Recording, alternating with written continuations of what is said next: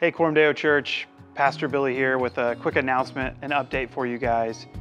So many of you know we launched the church in March of 2020, and like most of the world, we had to pivot pretty quickly from our gathering plans. And so we scrambled, we came with an idea, and I did the world's worst live stream back in March of 2020. Since then, we've upgraded and we've done a live stream. It's not the best quality, but it has served our purposes, and it was always meant to be kind of a temporary placeholder in the life of Quorum Deo Church, rather than a replacement for gathering together with the local body, worshiping and serving together.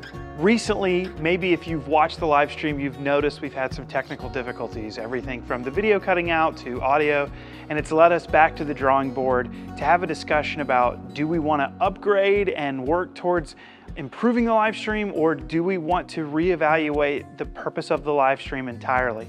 Again, as I already said, it was supposed to be a placeholder, temporary, really just for the time of the pandemic, but over time it's just become a routine, something that we've done every week, and it's led us to ask the question of, why are we doing this? What's the value of it? We started to ask the question, what's the utility of the live stream? What's its purpose? And that led me to this Dane Ortlund quote that I want to share with you. Dane Ortlund says this, he says, "Staying home to watch church is like staying home from a friend's wedding to watch the ceremony virtually and keeping your wedding gift with you. Your presence and solidarity and love and hugs and eye contact and singing are needed.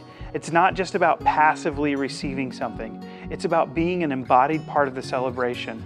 The whole event is diminished by your absence, and you have a gift to give."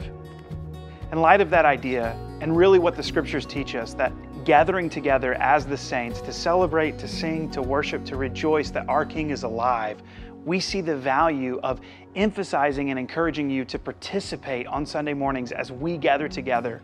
We want to invite you to come on Sundays, especially when you're here in town, and don't make the decision to, well, I woke up late or things are difficult, I'm just going to stay home. We understand, though, that there are moments when the live stream is a massive benefit.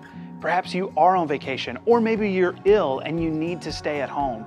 So we want to encourage you to know we will still be putting out video, just delayed. The benefit of this is we have existing equipment that is already going to be better quality. We don't have to worry about technical hiccups or difficulties. We know that the video will be much better than our existing live stream, and so we will continue to put this content out weekly for you. So all in all, what's the purpose of this announcement? Simply this. We are discontinuing the live stream.